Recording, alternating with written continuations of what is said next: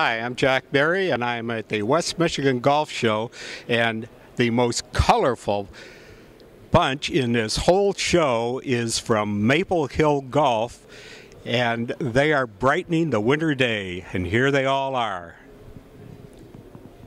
Look at that! What an array! I mean, have you ever seen John? John Daly is having a fit that he can't get all this. If I do this well, the owner said he'd give me another 50.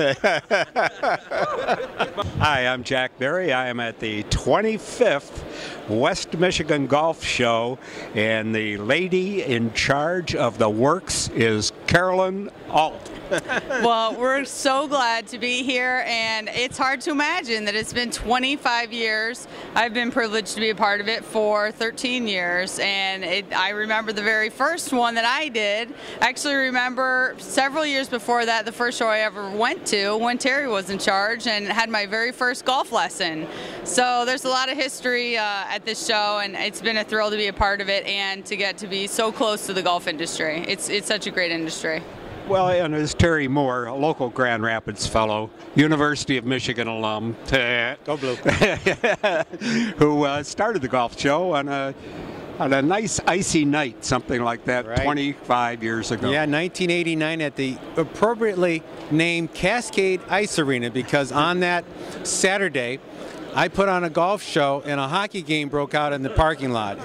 Everything was canceled. It was like like East right now. And I still remember the radio guy of the day was Bruce Grant from Wood. He was on air canceling everything in sight. I purposely found the line of where the studio line, called Bruce and said, "Hey Bruce, Terry Moore, could you tell people that the golf show will still be on the day?" I mean, this was my first effort in private golf showdom. So that was quite a start, but we made it.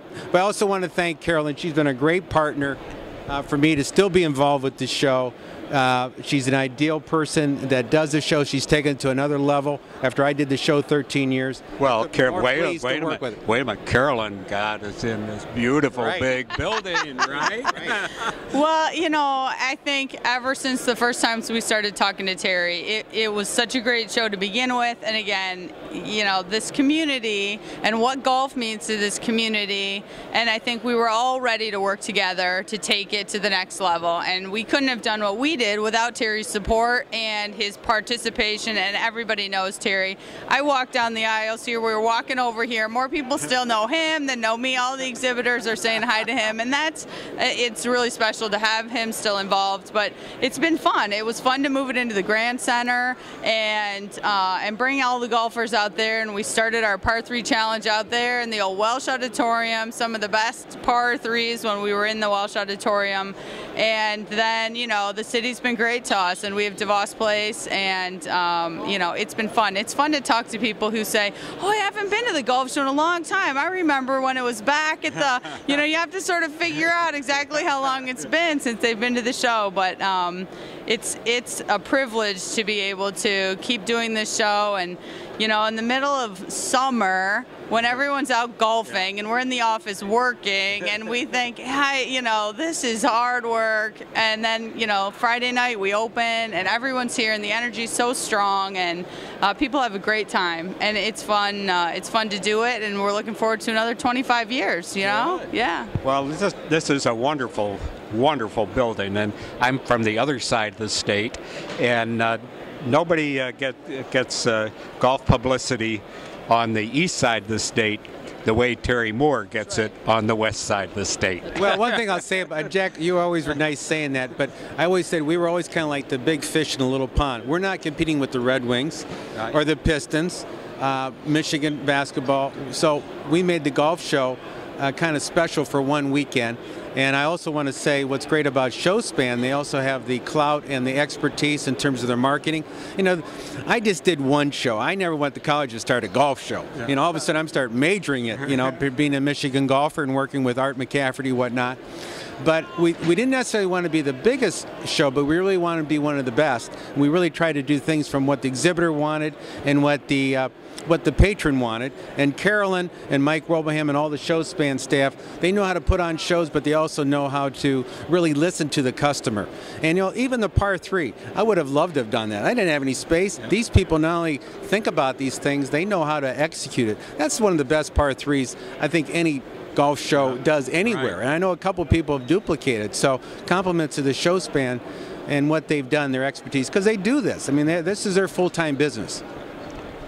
Well, we work hard with, we work hard with the exhibitors. We take surveys every year. We talk to them every year. And, sometimes the show works better for them, and years things struggle, and we want to know, what is it that isn't working for you? How can we make things better? The local courses are feeling like we need to really encourage, the show's always been about great destinations and book your trips and get your equipment. And the local courses say, we want to make sure that people also know it's just about where to play on Saturday. So we talk to them about that. We figure out how we can make sure that the message is just about playing more golf, and playing more golf, whether you're new to it, whether you're a junior, whether you're a family, and that's been fun too. With the new First Tee of West Michigan and working with Tyler, that's been, he's so appreciative of what we're doing, but we're so appreciative to have him here in town for what he's doing for the game of golf and what he's able to bring to the golf show and add that strong junior element.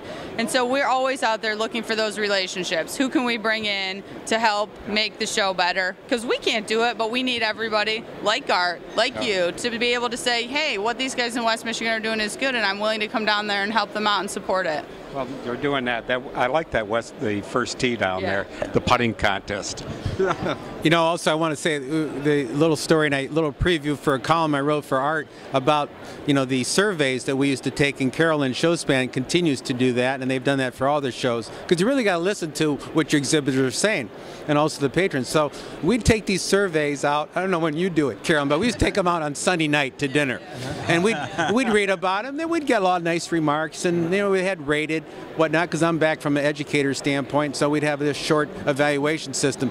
But I always remember a couple of things. One of the people said, I noticed that the show traffic kind of died the last half hour of the show. We say, I don't think somebody's going to come to a golf show for a half hour. It's going to naturally die. That was one. The other one we loved was, suggestions for improvements. The person said, get Tiger Woods here.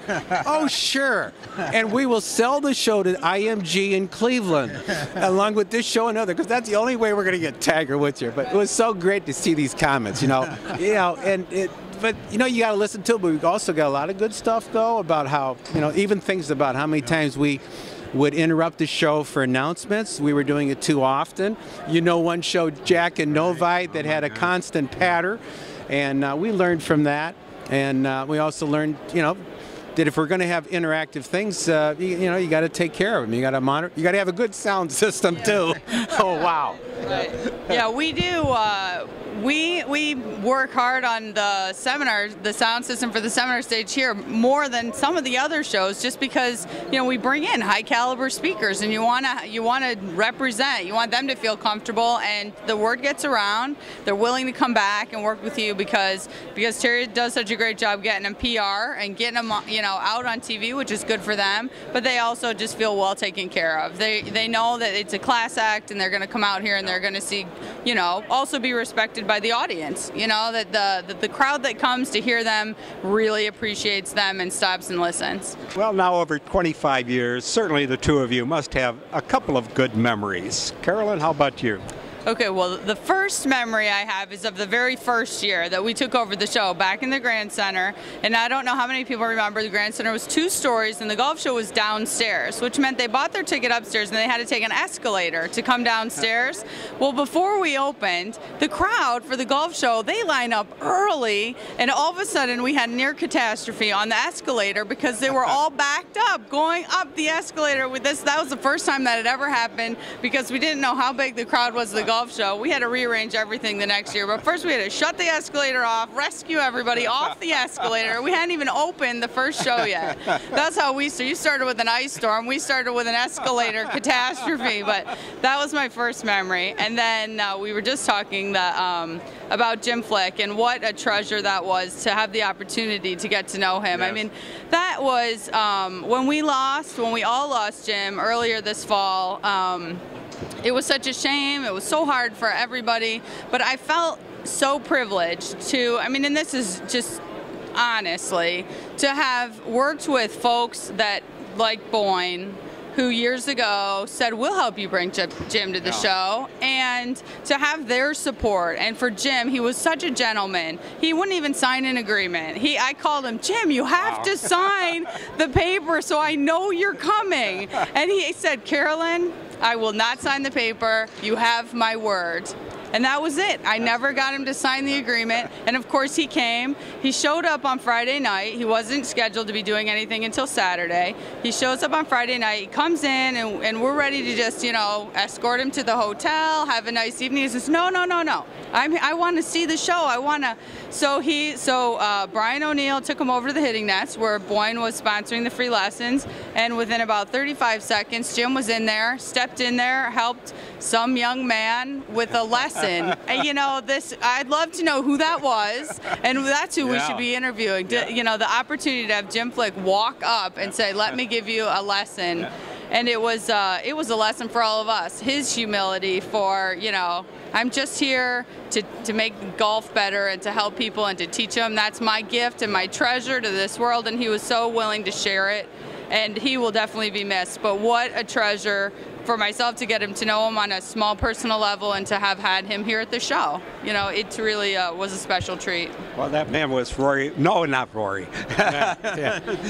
Well, you know, Carolyn's right. The headliner memories are always good because the first year is always special, the show. And we had Hank Haney, who at that time was Mark O'Meara's teacher, and I was able, through Michigan Golfer, to have a relationship with Alda LaShaft Company, and I was able to call Alda LaShaft Company and get Hank Haney to the show. That gave us a great credibility. But I still remember I did a press release, and I said that we'd also have Big Cat Williams at the show.